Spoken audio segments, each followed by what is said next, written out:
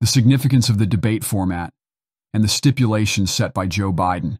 Today, President Biden challenged former President Trump to 2 debates, and Trump accepted. Yeah, Trump agreed to the debate. He said, "I'll be there assuming it's okay with my parole officer." The first debate will be next month, which is the earliest a presidential debate has ever been. And if we're being honest, an early bird debate feels right for these guys. Yeah, Biden and Trump will meet June 27th on CNN, and one of Biden's debate conditions was not having an audience.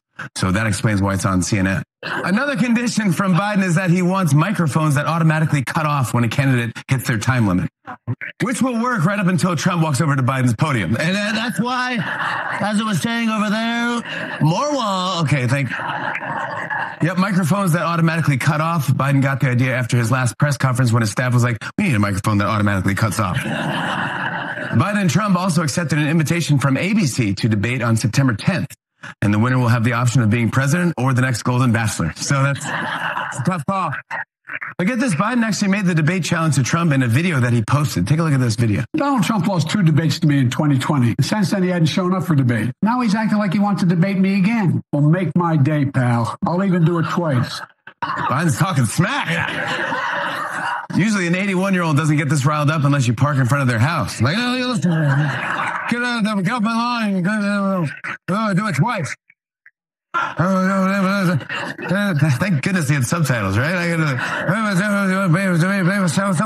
twice. Meanwhile, yesterday during Trump's trial, his lawyer grilled Michael Cohen on how he called Tradition holds weight, and lacking an audience can seem like a break from the vibrant, direct exchanges between candidates and the public.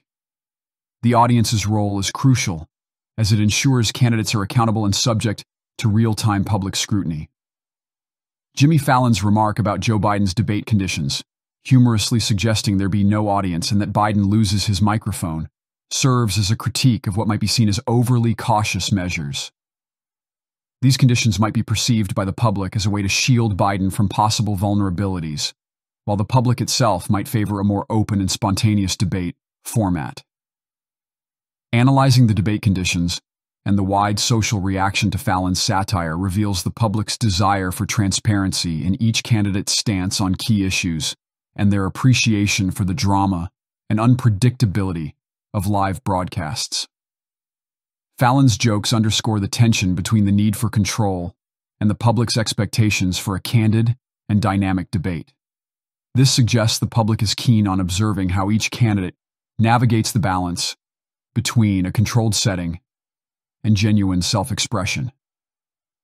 The commentary and references to Biden's debate challenge against Donald Trump reflect societal concerns about a candidate's vigor and capability.